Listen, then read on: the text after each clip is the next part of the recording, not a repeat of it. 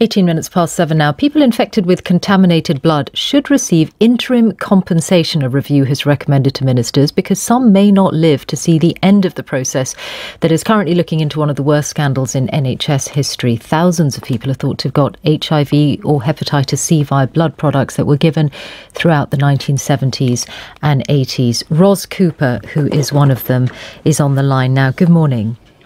Good morning. It's hepatitis C, isn't it, that you were infected with? Tell us how that came about. Well, I've got a bleeding condition, von Willebrands disorder, and because that was diagnosed as a baby, I was having clotting factor products from that point on. I've since learned that every single one of those clotting factor products will have had hepatitis C in it. So I was getting multiple doses from being a baby. All my childhood, pretty much. And when did you find out that you had hepatitis C? I found out when I was 19. I was having an operation in a different hospital to my own, and they mentioned hepatitis C as if they thought I knew about it, which I didn't at that point. So that was me finding out, and it was a massive shock, as you might imagine. It's awful to think that all the way through your childhood you were being given something that that was essential, or the blood product in itself was essential for your disorder, and it was actually giving you something else.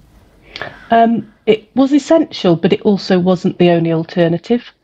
And actually, there were alternatives that were safer, that if I'd have been kept on them, I wouldn't have got it, potentially. And what is the impact on your life of having both those conditions? How has hepatitis C in particular affected you?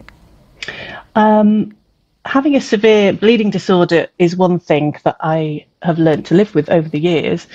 But having hepatitis C was a massive blow, because finding out when you're 19 and you're at university that you're more than likely going to die of liver cancer after having it for 20 years, which I had by that point had it for 19, was terrifying.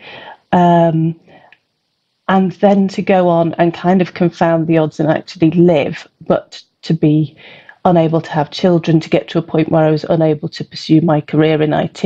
And ever since then, I've been unable to work, which was a long time ago now, almost 20 years ago now. And it's affected everything. It's affected my ability to have a family, which was taken away. My ability to work was taken away.